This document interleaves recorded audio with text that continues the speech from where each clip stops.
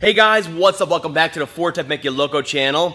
So as you can see behind me here, I've been changing out a lot of engines recently. Some transmissions, some transfer cases, but a lot of engines. And a lot of it is due to lack of maintenance, and that's what we're going to go over today. We're going to show you one good example on this 3.5 Ecoboost right here. But some, they are due to engineering defects straight from Ford, from the factory, like this 2.0 right here, 63,000 miles on it, 2017 Fusion. Ford told them to pound sand and take it somewhere and fix it yourself at 63,000 miles.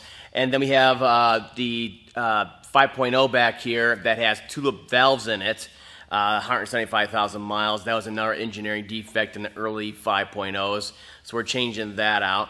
But the one I want to talk about today is this 3.5 liter right here.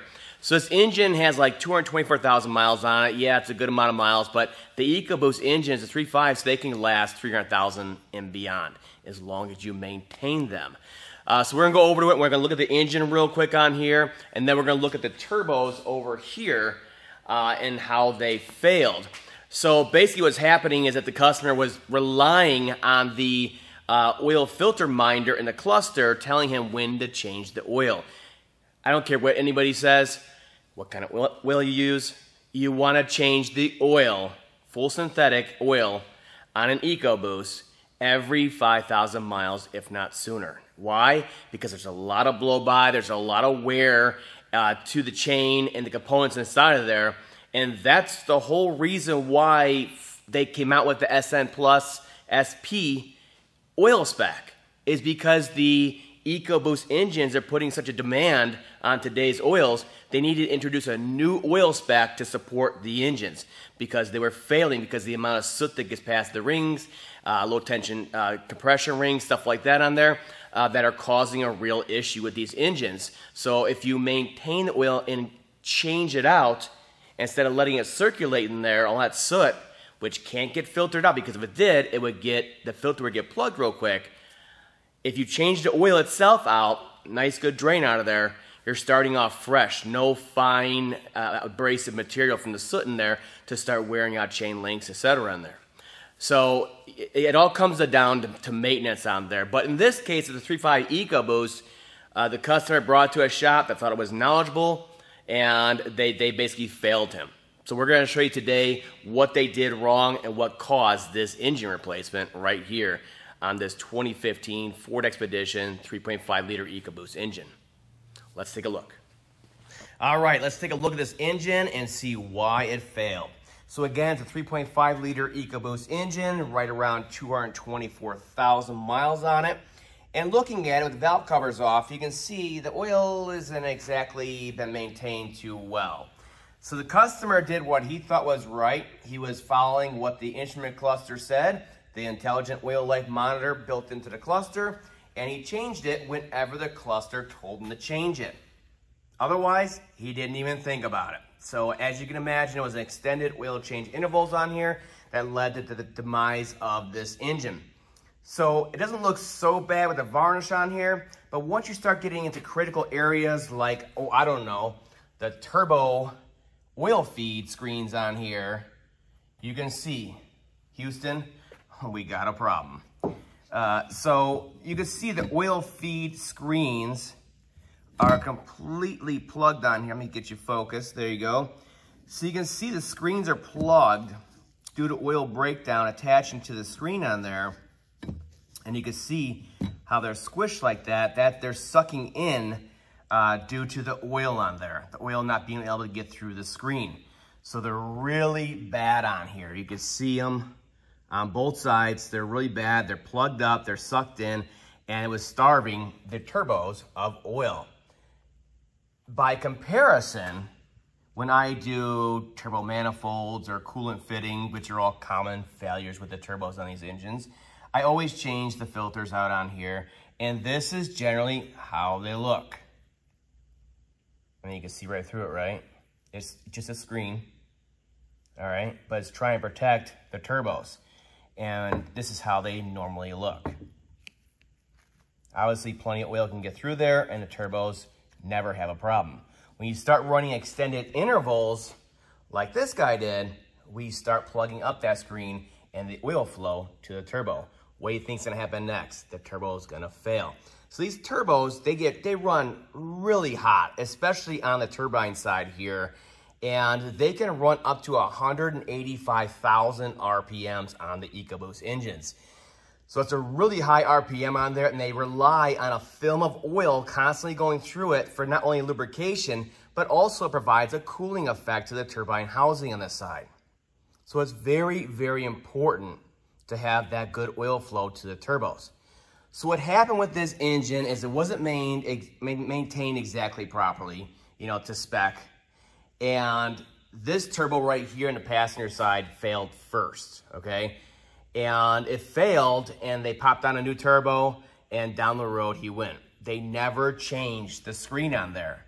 So guess what happened down the road? It failed again. Now this side, the screen also plugged, and this one also failed. This one, I believe, was original. This was a replacement. And this one failed big time. So if you look down inside of here, we're looking through to the compressor wheel right here. Okay, and I'm gonna go on the back side here. I'm gonna spin the turbine wheel. They're connected by a shaft. And you can see all the damage first off on the wheel. You can see all of it from contacting the housing, stuff like that. Look at that. I mean, it's ready to just let go on there. It's splitting, it's been contacting, all that stuff. And it's due to the lack of oil inside of there. Get your focus again. And all this radial play. You see it? So there's some axial play on there, but a lot of radial play. And that's where it's contacting the housing, because it's just so worn out now. So the bearings, even on a brand new turbo, they'll have some radial play, okay? Very small amount, perfectly normal. Once they're pressurized with oil, they float perfectly within the housing, really fast, and they do not contact the housing. This one you can see, boom, contacts it. So these are binding and sticking and throwing all kinds of stuff throughout the intercooler setup on there. Lots of metal. And what's worse is that this one especially was just dumping oil out the turbine side on here. Tons of oil. You can see it. I mean, it was just dripping out of the exhaust. So this one, the oil feed that was coming to it, just basically took all that oil that was coming into it and shot it out the exhaust on there, dumping it, burning it, and this engine got down to 2 quarts of oil when the spec is 6 on here for an oil change, probably 6.57 dry. So down to 2 quarts of oil, the engine, the mains, the rods, all that stuff is gonna start to fail, and it's just a domino effect after that. So the main point of this video is, yes, you wanna maintain this engine. You wanna stick to 5,000 mile intervals on there. You can obviously see why. Looking at the more critical areas and the fine areas, I'm sorry for the focusing issues, we'll get it fixed though. There we go. So you're looking at more of the critical fine screened areas like this in the VCTs, and you can see the amount of hardened up, look at that, oil on there. You see some metal, that's from the engine failing, but what I'm talking about is everything that's plugged up on here. See that? And you'll see it over here. And these screens are even finer, look at that. These are even finer than the screens on the oil feeds. So yes, in order to avoid all kinds of issues with this engine, even premature chain stretch, you want to maintain the oil, but also the bigger point of this video is if you're going in for turbo work on one of these engines, and you're probably going to go in at some point in time, sooner than later, because the coolant fittings right here and on the back side, they like to fail, okay, and leak coolant. So you're probably going to get those changed sooner than later. The manifolds, they like to pop studs on them and start causing an exhaust leak. And in order to get to the manifolds, you got to pull the turbos off.